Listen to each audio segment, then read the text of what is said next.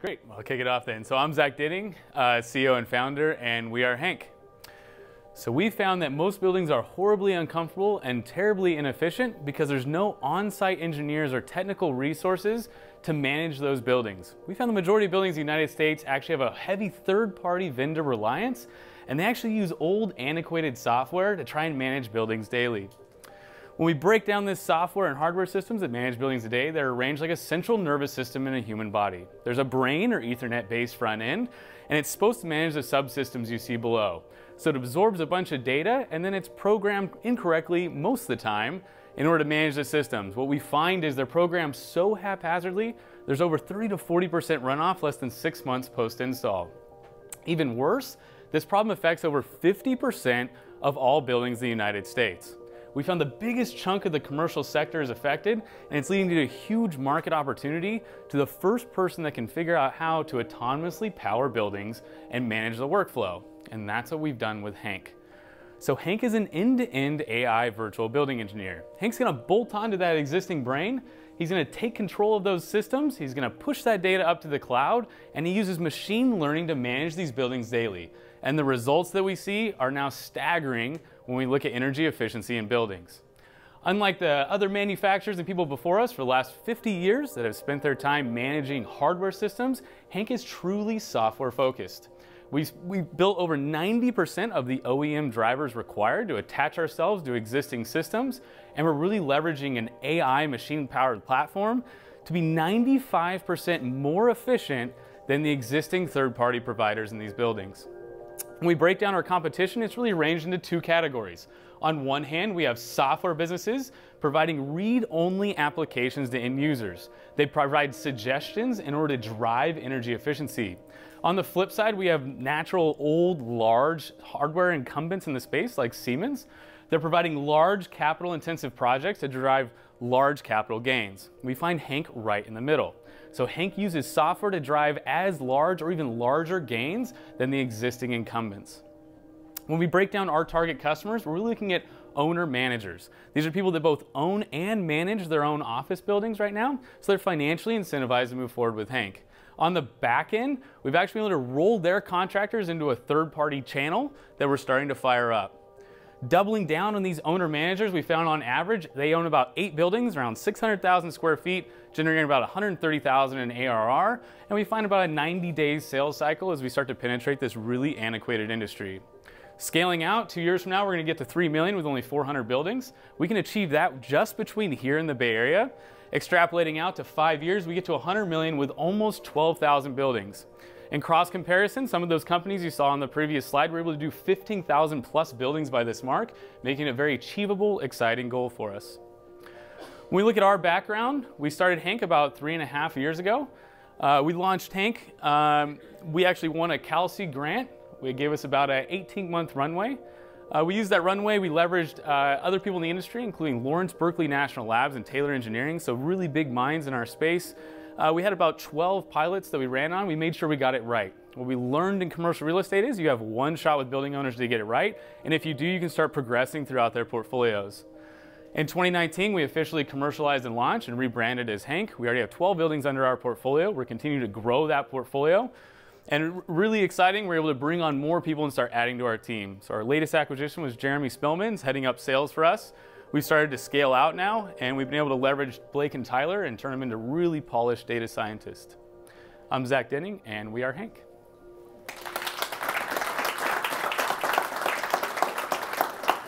One of the presentations you gave recently was so interesting because when you looked at the incumbent systems, in 10 years, the tenants of the building had like completely sabotaged the installation because they weren't happy with the levels of comfort and lighting, et cetera, that were going on there. And just making those systems work and in ways that the tenants like, I can really see the opportunity that's coming up there. So, but it was just funny to see how many people sabotage their own building control systems. Would anyone like to go first? So we're going to ask for some feedback from the panel. Would anyone like to go first? Are you looking for feedback or Jack? Okay, I'll let people randomly. And, there you go. put you on the spot, Jack. Pending Questions, feedback. Talk a little bit more about the pilot projects and the customers that you have right now, and how much Hit it up, yeah. visibility you have to revenues in the next. Let's just talk about the next year. Yeah. Visibility you have to revenues. Yeah. Let's just talk about the next year. Yeah. So we're already generating revenue. We started out with unpaid pilots over the course of the last 3 years. So the customers that we have today are all paid for customers. We started strategically targeting triple net tenants, tenant-owned buildings. We're kind of where we started. We started to branch out now, working with a couple of development groups locally, and we've gotten to that owner-manager group. That's the subset, or the biggest subset of this market that we found that we're really trying to penetrate hard. Today we have about 10, 12 buildings, and we're bringing on a couple more this month under management, and they're full paid customers. Looking out, our goal right now is to hit around 30 to 40,000 MRR by April or May. We're going out for intellectual property. How difficult is this to copy, and sort of where are you at with regard to creating a technological sustainable advantage?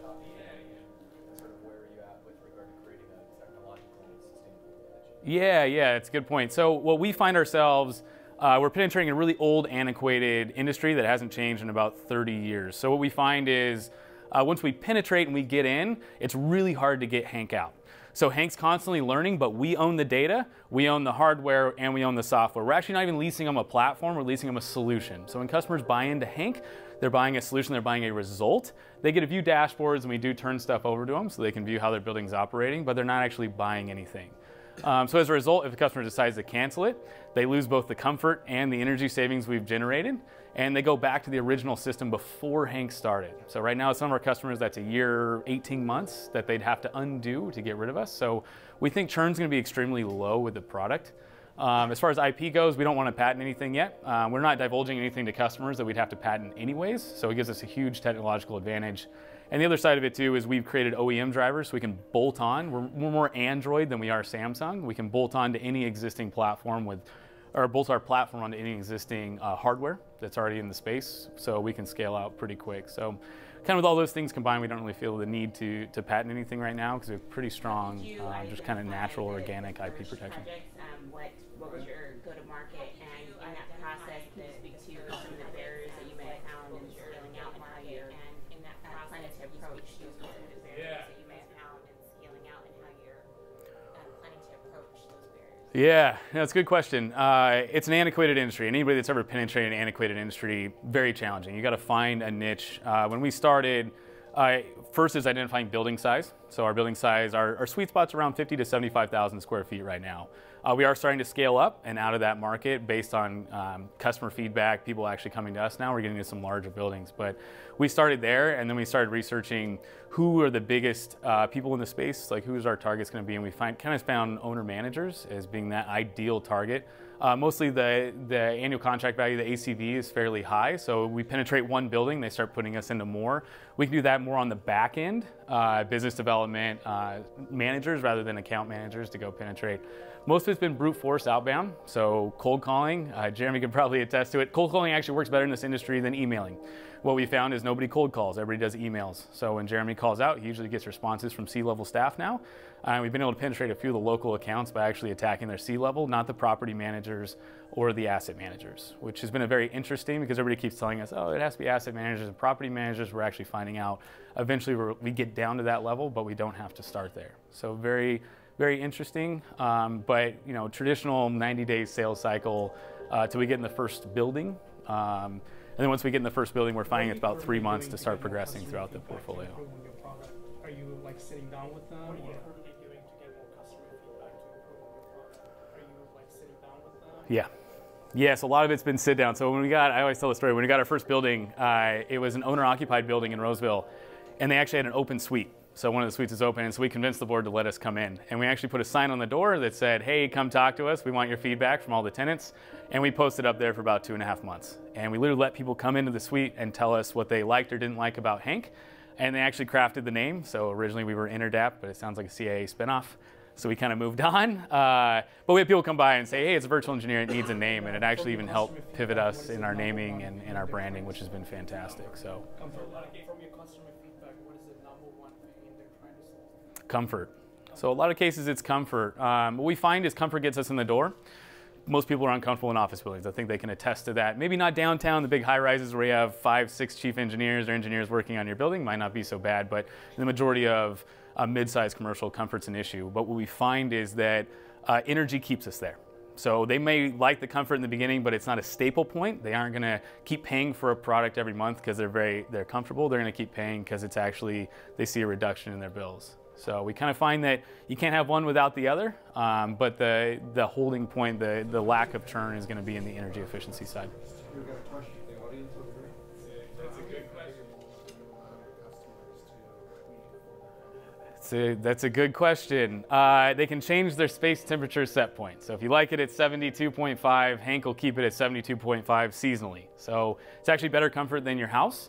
Your house fluctuates 2 degrees up and down. Hank fluctuates 1. So we actually have 100% better comfort than the household. That's usually the only setting you need to mess with. So we find a lot of people are in there messing with a lot of settings. In a typical 50,000 square foot office building, there's 300 settings or more that you can manage to keep the building comfortable and running efficiently.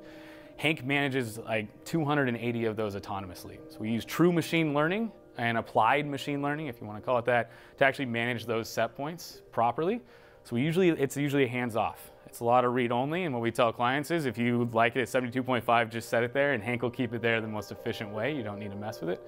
But as we get to more technical gatekeepers, we find that they want to start getting a little bit more hands-on, and so we've opened up a little bit of control for them.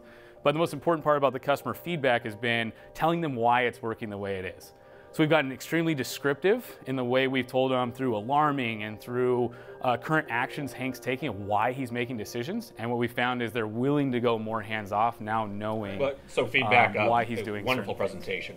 You identified customer pain and then came up with a solution. So well done on that. Question on kind of sustainability. Does this work, or have you thought about getting this onto the LEED scorecard? And is that actually going to help, or is that going to hurt your cause?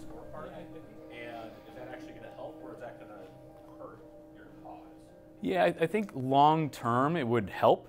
A lot of the things on LEED scorecard are starting to bend more around HVAC design, and that's what we started initially. When I looked at LEED, 3 or 4 years ago, it was a little more broad. Where this is a little bit more specific, it might be a challenge. But now that LEED's starting to get more specific in some circumstances, I think it would start to apply. I think right now we're starting to see a lot of traction and success the way we're already doing our outbound, that eventually bringing somebody in that's LEED certified that can start spooling up kind of that marketing angle. I think there's a good opportunity there. But now just really with brute force outbound, that's our #1 focus, especially with our target customer, who we found as kind of the biggest pain point.